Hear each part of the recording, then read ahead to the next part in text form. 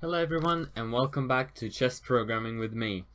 So I said that we are going to be starting Unity today, and that is exactly what we're going to be doing. I did make a video introducing on how to download and install Unity, so by now you should have Unity up and running. If you still have any problems, do feel free to post in the comments down below. So once you're at this stage, you can go to New, because we want to make a new project. You can name it whatever you want. I will name it Chess Programming for YouTube and save it anywhere you would like. Make sure to press 2D because chess is a 2D game. You could probably make it 3D, however I'm going to be working with 2D. You can put this on or off, it doesn't exactly matter what you do with it, but for the sake of this, I'm going to keep it off. It shouldn't affect anything for you if you keep it on. And then you can do create project. And you need to wait a bit until it all loads. While you're using Unity, I would recommend having Photoshop or GIMP, something like that. GIMP is free, so if nothing else, do install it. It can help you with making some images. So I've already actually got this set up slightly, and I will open that up in just a moment and I will explain how I got to that stage. Okay, so this is what I actually have so far. In Paint, yes, in Paint, I made my own chessboard, just black and white, simple. And then using GIMP, I made sure that there is no background, i.e. the background is all alpha, so that it's transparent. Then I went onto non-copyrighted images and found myself some black bishops, all of the pieces for chess that you need, and I also downloaded them. Now, how I actually got them onto here was by doing right click and then import new asset. And you can import whatever you want. So for example, if I go into my assets which are already here, you can do it like this. So you can go into a folder which has images, or what you can do is go into the asset folder manually and drag and drop whatever assets you want. By assets, it can be videos, it can be images, it can be sound files. Depending on how you use them, you have to configure them differently, and as you can see on the right hand side over here, you've got different configurations for them. How you get them, oh, I have no idea what I did there, but it doesn't exactly matter for now. I can sort it out later. How you get them onto the scene, so this over here is the scene, and this is what it would actually look like if you were to play the game in reality. So you wouldn't be seeing it as it is on the gray place, you would be seeing it as it is over here with the blue background. So first of all, most important thing probably is the main camera. You have these selections over here. So the main camera is basically what you see, the selection of what you see. I've shrunk it down kind of, and you can make it as big or as small as you want. I made it so that it just fits the board. By default, it has the sides top and bottom. It doesn't matter because we will want to use those for like score and things like that. So we do want those there for now. Then how you actually add the elements such as the board onto there is just simply drag and drop. I did enlarge mine, so if you want to enlarge and keep the scale, you hold shift and then enlarge. So as you can see, even if I'm going up and down wherever I want, it still keeps it in the same aspect ratio. Just a little hint for that. So that's what I did with the board, and then I set it up here with the size I wanted it to be. I set it up so that the size is pretty similar to the pieces. Maybe I'm going to want to make the pieces slightly larger or the board slightly smaller, but I'm not going to worry about that so far as much. Even the board isn't that important because, well, we want to program the board, not just have an image, as we want to have a 2D list. So that's it for the introduction for this. I am going to go and fix this in just a moment. Just a few things before you get started on getting right into this. make sure that when you're saving this, you save both the project, so save project, as well as save scenes, because they're two different things. So make sure you save those frequently, like maximum every 5 minutes when you're working on this, so that any changes that you've made don't get lost in case of a power outage or something, or your program crashing for some reason. I've never experienced a crash myself, however it could happen. So do make sure to save both things. So I think that this lesson is best spent on, first of all, familiarizing ourselves with Unity. So as you can see, I changed up my assets a bit because they were kind of ridiculous just to have the actual image in one corner. So I used GIMP for that once again. And I repositioned my board. I was trying to get it as centered as possible, but that hasn't been working out well for me. Okay, so next, over here we have all of the components that are on the scene. So as you saw, when I drag and drop something, it goes onto the scene. In there, these are normally as sprites, I believe. You can change their different UI options, so these are default scripts. They contain default scripts that when you do something to them, they do a specific action. Video, audio, light, 2D object, 3D object, create empty, so you create your own object, but these are the default ones that you have. Then you also have scripts, so that's probably the most interesting thing that we need over here. So we have, okay, leave the default ones as they are for now, because, well, they're default ones, they need to be there. You can add component. You can also, let me just find it. Where was the script? So let me just add, for example, a bishop, add component, and new script. So you have aspect ratio filter, you have new script, and we are going to be doing this in C#.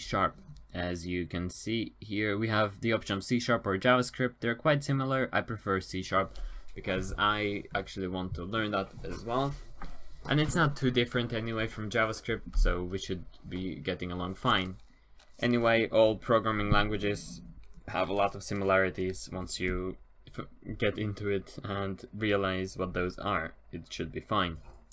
So you can name your script here. Let's name it bishop movement script, for example, just for now, even though that's probably what we're going to be calling it anyway. And C# creating that, it allowed me to do that a second ago. That's really weird. Maybe here. Yep, C#. No? That's really odd. Oh, okay, we can't have any spaces. Yeah, that's another thing. In most programming languages, it used to be that you can't actually have any spaces, so they're keeping to that. So yeah, we can call this one, this is the king, I believe, that I dragged out. King movement script.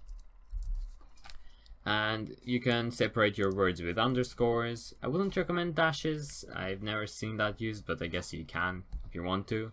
Underscores are the most used, or you can have camel naming, so you can have something like king movement, where all of the starting letters are capital letters.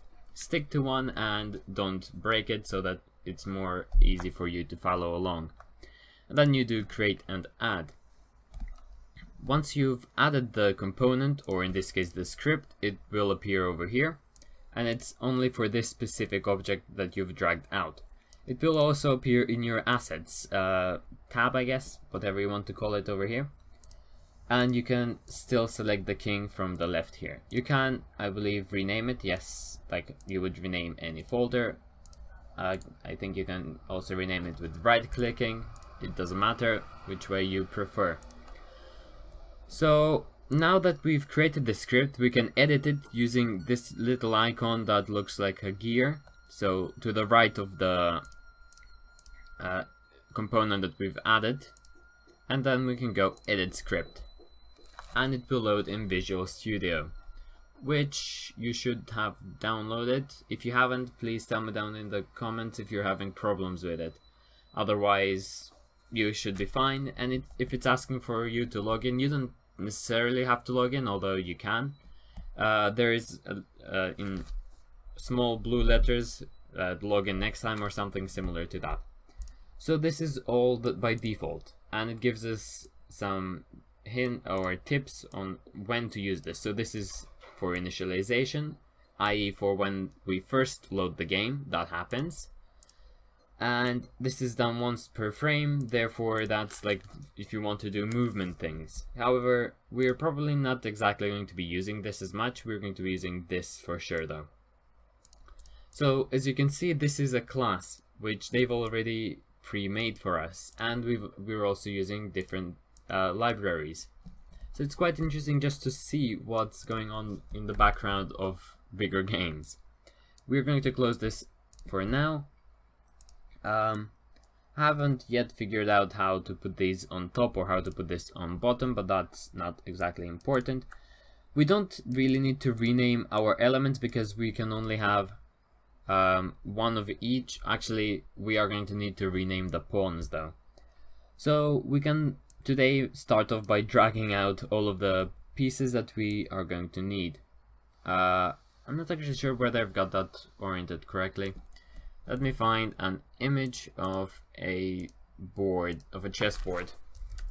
So I've got a second monitor to my right, because this is kind of a big setup.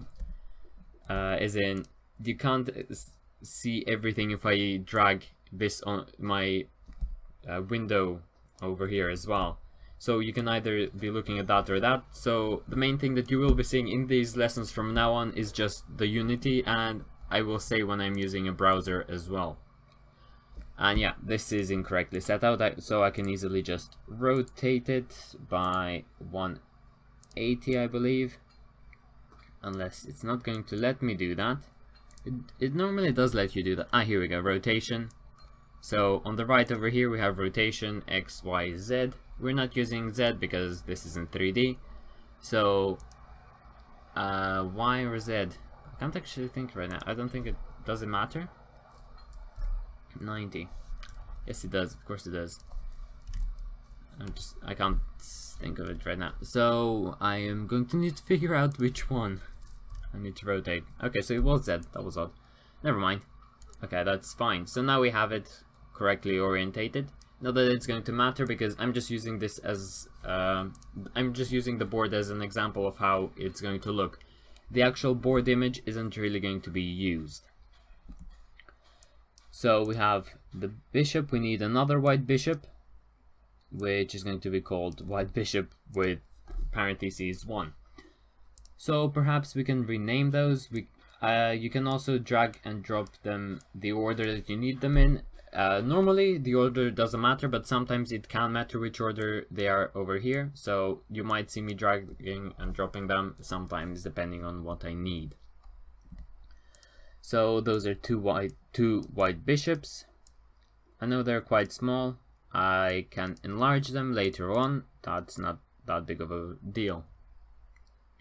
The king goes on the right, so the king would be there. Oh, what? The king can actually stay there, but the bishops won't. Oh well, doesn't exactly matter too much. So I've got the king. Let's drag out the queen. No, that's another king. You can use the delete button to delete, like you would in normal situations. There we go. It's kind of tedious to drag and drop because you have to click it and then drag. So that's 1 pawn, 2 pawns, 3, 4, 5, 6, 7, and 8. Then we have the 2 rooks on the corners. We have the queen. Where is my queen? Oh, there it is. And we also have the knights. So those are the white pieces that we need. Let me move the black pieces to the bottom so that we have all of the white pieces together along with the black pieces together. it's going to make life easier, in my opinion anyway. That's one of the black rooks, that's the other, then we can drag the other bishop out.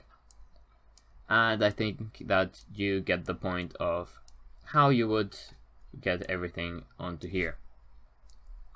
So I think that that's going to be it for today's lesson. We are going to look at how we can start programming the pieces in here in the next lesson.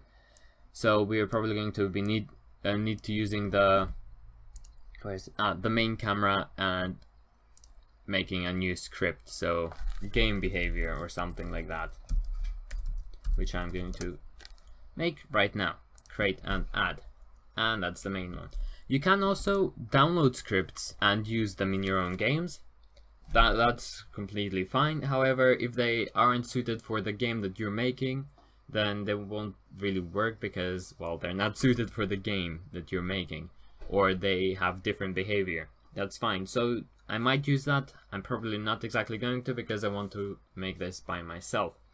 So if you want any help, then feel free to ask in the comments down below. I will be happy to help you out. Other than that, thank you so much for watching this video, and goodbye.